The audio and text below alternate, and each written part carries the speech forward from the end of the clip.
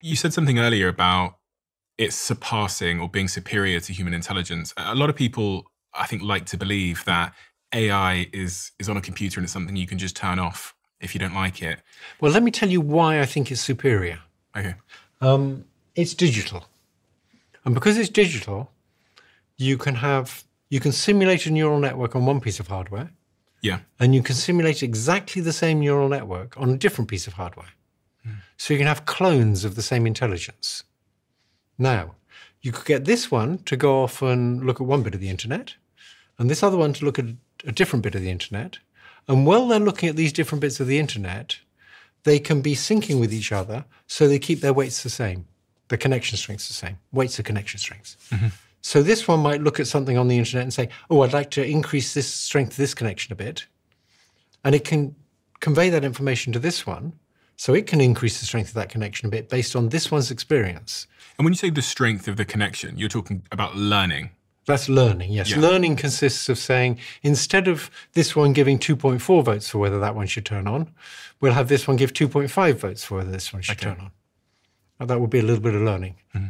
So these two different copies of the same neural net are getting different experiences. They're looking at different data, but they're sharing what they've learned by averaging their weights together. Mm-hmm. And they can do that averaging at you can average 1 trillion weights. When you and I transfer information, we're limited to the amount of information in a sentence.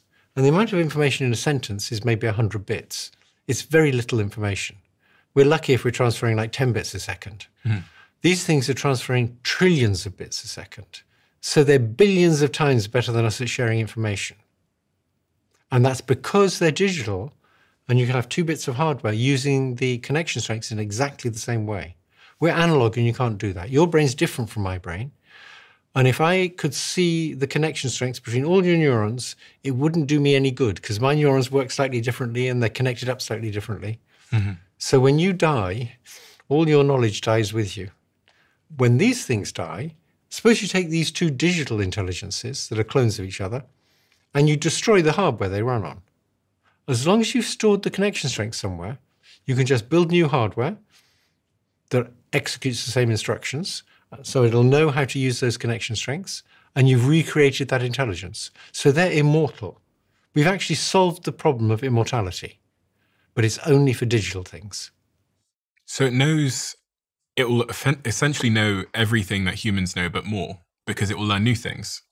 It will learn new things. It will also see all sorts of analogies that people probably never saw. So, for example, at the point when GPT-4 couldn't look on the web, I asked it, why is a compost heap like an atom bomb? Off you go. I have no idea. Exactly. Excellent. That's exactly what most people would say. It said, well, the time scales are very different and the energy scales are very different. But then it went on to talk about how a compost heap, as it gets hotter, generates heat faster. And an atom bomb, as it produces more neutrons, generates neutrons faster. And so they're both chain reactions, but at very different time and energy scales. And I believe GPT-4 had seen that during its training. It had understood the analogy between a compost heap and an atom bomb. And the reason I believe that is, if you've only got 1 trillion connections, remember you have 100 trillion, and you need to have thousands of times more knowledge than a person, you need to compress information into those connections. And to compress information, you need to see analogies between different things. In other words, it needs to see all the things that are chain reactions and understand the basic idea of a chain reaction and code that, and then code the ways in which they're different. And that's just a more efficient way of coding things than coding each of them separately. So it's seen many, many analogies, probably many analogies that people have never seen. That's why I also think that people who say these things will never be creative, they're going to be much more creative than us because they're going to see all sorts of analogies we never saw. And a lot of creativity is about seeing strange analogies. People are somewhat romantic about the specialness of what it is to be human. And you hear lots of people saying, it's very, very different. It's a computer. We are, we're conscious. We are creatives. We have these sort of innate, unique abilities that the computers will never have. What do you say to those people? I'd argue a bit with the innate. So the first thing I say is we have a long history of believing people were special. And we should have learned by now We thought we were at the center of the universe. We thought we were made in the image of God. White people thought they were very special. We just tend to want to think we're special. My belief is that more or less everyone has a completely wrong model of what the mind is. Let's suppose I drink a lot or I drop some acid, and not recommended. And I say to you, I have the subjective experience of little pink elephants floating in front of me. Most people interpret that as there's some kind of inner theatre called the mind, and only I can see what's in my mind. And in this inner theatre, there's little pink elephants floating around. So in other words, what's happened is my perceptual system's gone wrong, and I'm trying to indicate to you how it's gone wrong and what it's trying to tell me.